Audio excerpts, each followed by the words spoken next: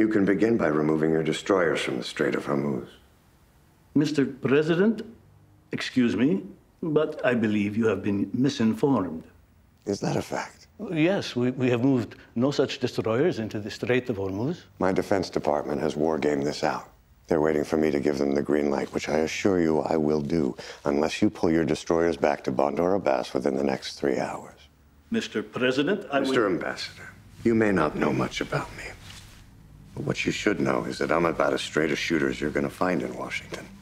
So you should believe me when I tell you that I do not want, as my first act as Commander-in-Chief, to attack Iran. But as both of us know, it's not always up to us how history plays itself out.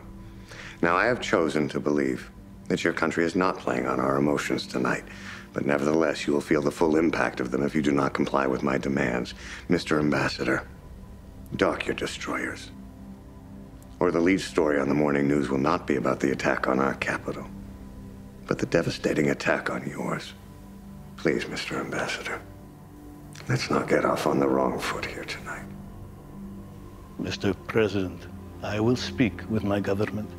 Thank you, Mr. Ambassador.